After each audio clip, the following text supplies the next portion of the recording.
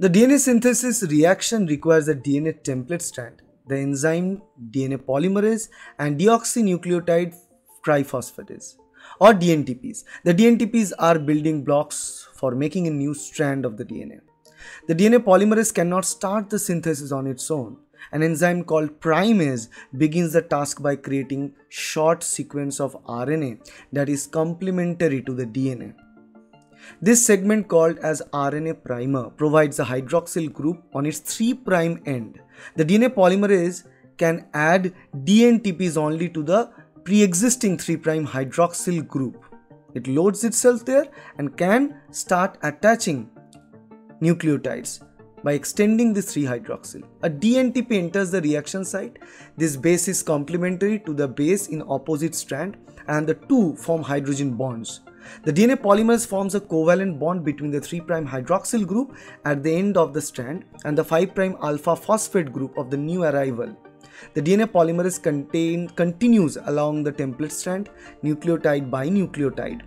Each new nucleotide provides the 3' hydroxyl group for the next reaction to occur. Because the 3' end points in the direction of the DNA elongation, the DNA polymerase is said to add nucleotides from 5' to 3' direction.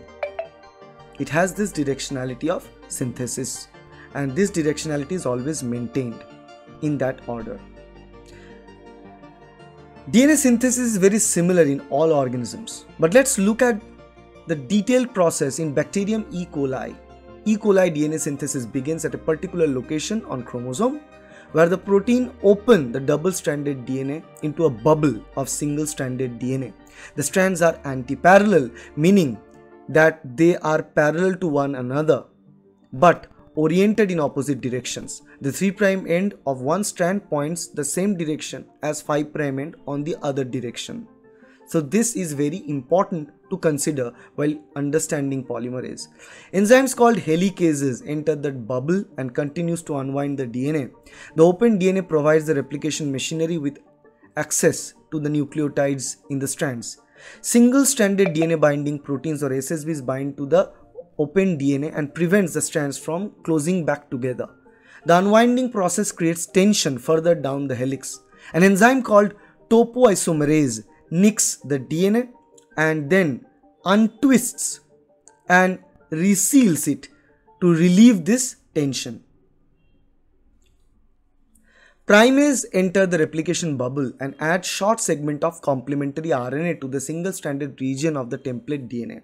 These RNA primers are anti-parallel to the template strands that are attached to. Helicase continues to open the double helix and primase follows behind. The RNA primers provide the hydroxyl group at the 3' end. This group allows DNA polymerase to add additional nucleotides to the chain. The DNA polymerase that E. coli uses for this purpose is called DNA polymerase III, that continues the synthesis process in both the complementary strands. As DNA polymerase III elongates each strand in 5 to 3' direction, helicase continues to unwind double helix. One strand, called the leading strand, elongates continuously in the direction of widening replication bubble. The DNA polymerase on the opposite strand travels in the opposite direction. Therefore, the primase must make additional RNA primers for the strand as the replication bubble widens. The DNA polymerase III adds nucleotide to the new primer. Primase continues to add new primers as the bubble widens, and this process continues in the leading strand synthesis as well as the lagging strand synthesis. Lagging because small fragments are generated. The fragments of the DNA produced on the strands are called Okazaki fragments. Each is 1000 to 2000 bases long. Together they make up what is known as a lagging strand. A leading and a lagging strand are associated with each of the two replication forks in replication bubble. DNA synthesis is still not complete because the new strands have segments of RNA in them. An enzyme called DNA polymerase I removes the RNA nucleotides one by one and adds DNA nucleotides in their place.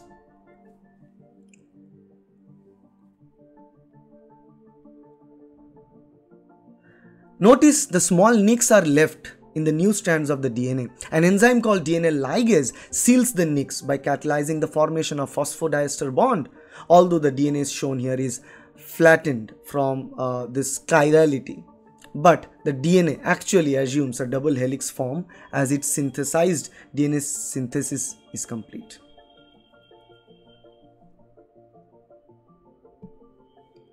When DNA replicates, the enzyme helicase separates the DNA strands. Single-stranded DNA binding proteins then stabilizes the unwounded template DNA, keeping it as an extended single-stranded state so that it can be copied by DNA polymerase. One new DNA strand is called the leading strand, which forms from its 5' to 3' end by action of DNA polymerase 3. A sliding clamp forms a ring around the DNA and maintains the association of DNA and polymerase, allowing the uninterrupted synthesis of many thousands of nucleotides of the DNA.